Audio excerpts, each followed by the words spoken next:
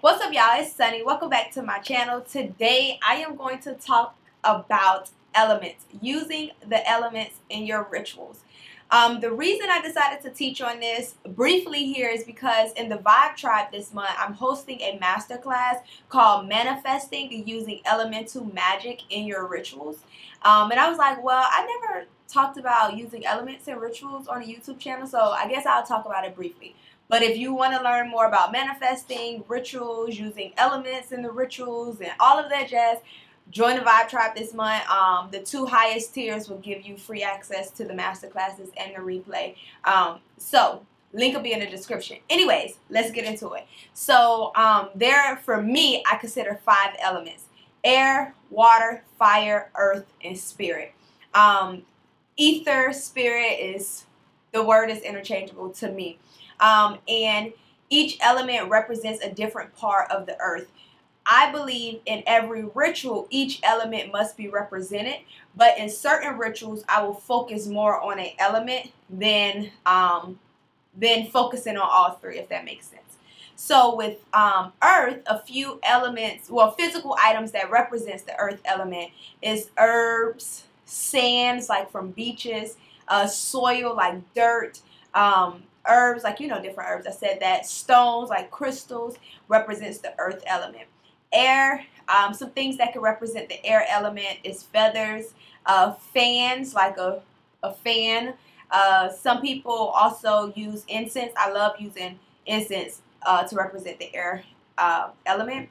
And then for water, you can have a bowl of water.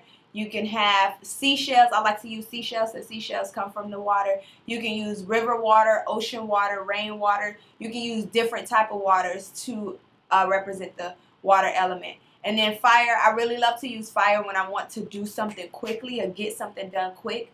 But fire, of course, a candle. You can use a bonfire, a campfire, a lighter, things like that. But normally I use a candle. And then spirit, there's different ways to tap into that ether element. For me, I use the help of my ancestors. You can call on certain spirits and certain guides. You can use your intuition as to bring forth the ether element, your higher self, and things like that. So some ways that you can use these elements in rituals, say like, okay, you're going to do a money ritual. You may want to have a money incense, a money candle. You may want to have a money crystal like green aventurine, and then you also may want to have what I said incense, crystal. Okay, then you may want to have like a cup of water, green water or something, right?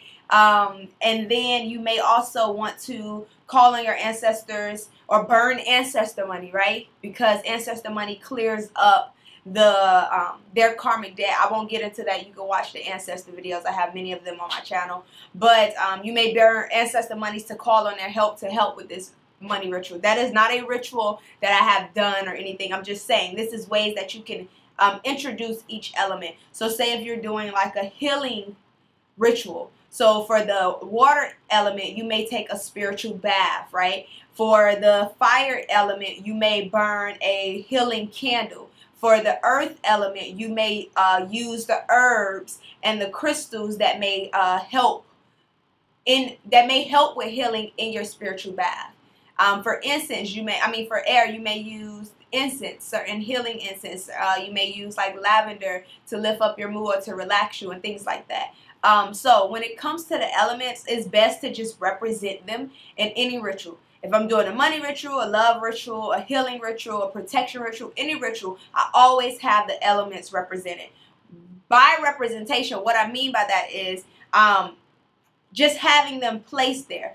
Or using them throughout the ritual, if that makes sense. I'm not trying to go too deep because this is a conversation and a topic that can go very, very deep and have your mind spinning and you're like, oh my gosh, Sunny, wait, what? So I'm just trying to give you surface level, but you want to represent each element in every ritual. I even say this on altars, ancestor altars. When you build your ancestor altar, try to represent each element. So on my ancestor altar, I have a candle. Of course, that's fire. I have a cup of water that represents water. I have feathers because my ancestors communicate with me through feathers.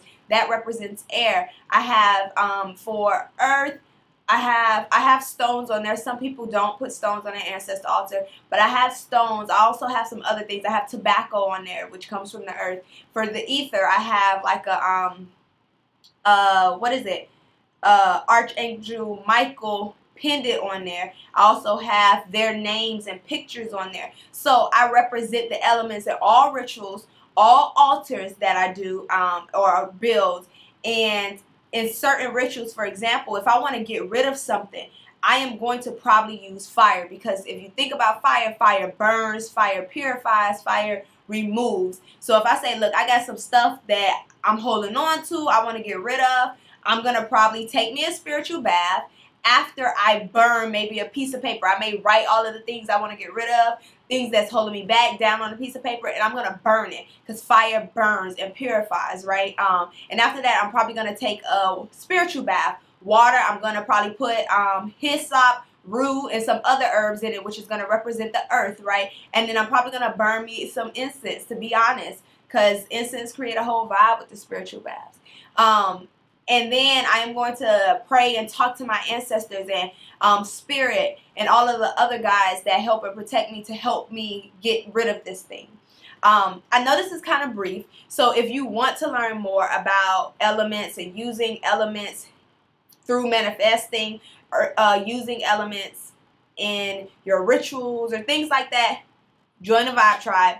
The Vibe Tribe is my special group. I love everything. Oh, it's amazing. But we talk about a whole bunch of stuff, and I do different topics every month. But the two highest tiers, I believe it is the Ultimate Vibe and Be the Vibe, will give you access to the free Q&As, the free card readings, and the free master classes every month. And this month I'm teaching on manifesting using rituals, using elements in your rituals. So this is brief. If you have questions, comments, or concerns when it comes to using elements or anything about elements, drop them below. I'll be sure to answer them. And if you want to join the Vibe Tribe, click the link in the description. Until I see y'all again, y'all already know what I'm going to say.